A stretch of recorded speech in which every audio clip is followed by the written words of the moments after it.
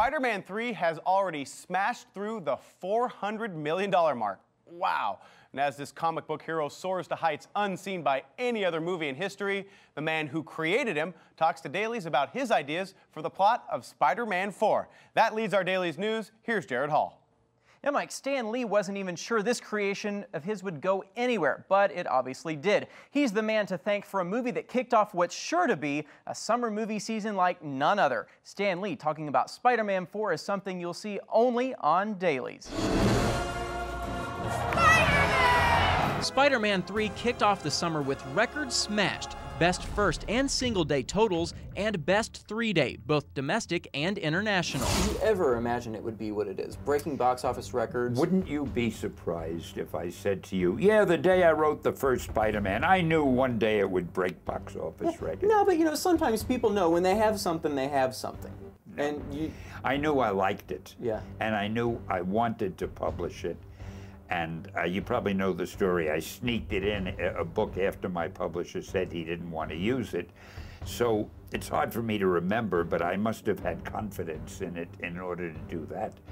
But as far as ever expecting that it would be as big as it is, of course not. I used to be very friendly with Bob Kane, the guy who created Batman.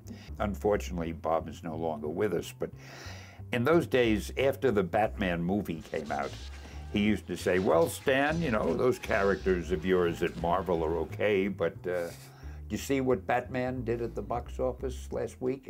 And I'm so frustrated that he's not here now, so I could say, hey, how about Spidey? But I'm sure he knows about it. Stan created Spider-Man in 1962 along with Steve Ditko. 40 years later, the first Spider-Man hit theaters in May 2002, breaking records. 5 years later, much the same story. And Sony is ready to keep rolling with more. In the comic book, Spidey has revealed his identity to the world, and Aunt May is in a coma after she was shot. Did they kill her? You know this. No, I didn't know.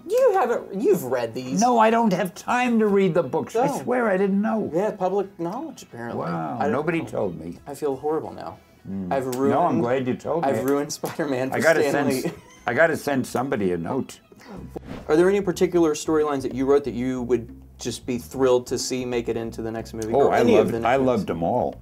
It would seem to me that a nice logical next one would be the Lizard, because I believe we've established the character in each one of these movies. And Stan even has his thoughts on Spidey's, well, Peter Parker's, love life. Originally, we thought Gwen would be the one he'd marry, so see, it's even hard to control your own fictional characters. Yeah. Hey, Spider-Man 3 kind of left it open, I guess. You know, maybe Spider-Man 4, this will all come back around. I can't wait to see.